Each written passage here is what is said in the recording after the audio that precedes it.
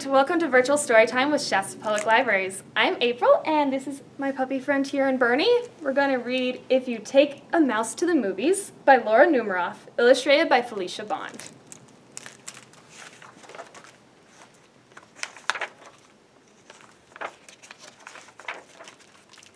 If you take a mouse to the movies, he'll ask you for some popcorn. When you give him the popcorn, he'll want to string it all together. Then he'll want to hang it on a Christmas tree. You'll have to buy him one. On the way home, he'll see a snowman in your neighbor's yard. He'll want to make one of his own. Oh, that looks like fun. Have you played in the snow? Yeah? Let's keep reading and see what else Mouse does. Oh, after he builds his snowman, then he'll need a carrot for a nose.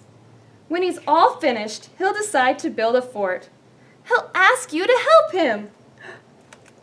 There's our fort, and little Mouse throwing snowballs. Then he'll want to make some snowballs and have a snowball fight. Playing outside will make him cold. He'll want to go inside and curl up on the couch. He'll ask you for a blanket. Once he's nice and cozy, he'll want to listen to Christmas carols. You'll have to find some on the radio. He'll probably sing along. The carols will remind him of his Christmas tree, so he'll want to make ornaments. You'll get him some paper. He'll ask you for glitter. Glitter is fun, isn't it? Let's see. Oh, look at all that glitter. When the ornaments are done, he'll hang them up. Then he'll stand back and look at his tree.